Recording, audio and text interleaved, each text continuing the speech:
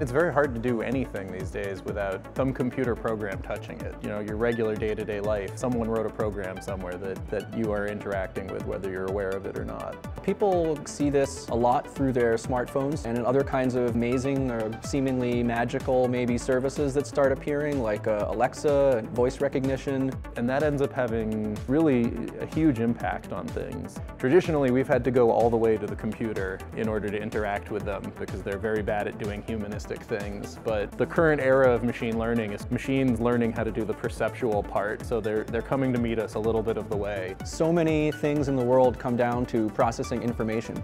You know, when I'm talking to you right now, I'm listening to what you say and some kind of information processing happens in my head and I say something out. And the better your information processing is, you know, the more you can do. For a long time, there have been a lot of problems we hoped computers could help with, but they haven't been able to help with, which are basically very sophisticated pattern recognition kinds of problems. You know, back in the day, you had to sit down and write actual, you know, ones and zeros. Now we've gotten to the point where, you know, computers can actually understand perceptual, fuzzy things like what are the meanings of the word in this sentence that is just free form and, you know, without us having to tell them what's going on. But then reasoning about it and doing something more structured with that is another harder task, I think. At some point, I suppose we can imagine computers being even smarter than us and accommodating us beyond what a human could. So, you know, you can imagine, like, you know, not just a competent assistant, but like a hyper-competent assistant that's better than any human ever could be.